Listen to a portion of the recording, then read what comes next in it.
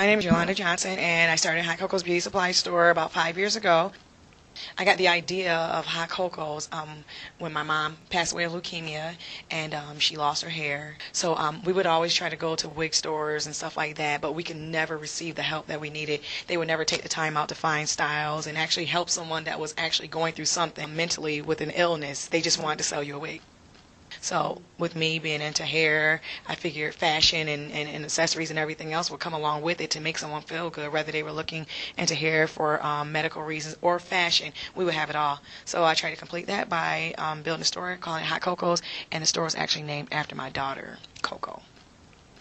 People are surprised about the people that are actually buying hair now. Most people think it's an African American thing, but it's really not. You get Caucasian women, you get Spanish women, you get women that have hair down to their butt that just simply want to change. We get a lot of customers that are going through medical issues as far as like alopecia, where they're losing the top of their hair, or cancer, where they're losing all of their hair. So we get it all. We even get men that come in that do like drag and stuff like that, which is actually pretty cool and fun.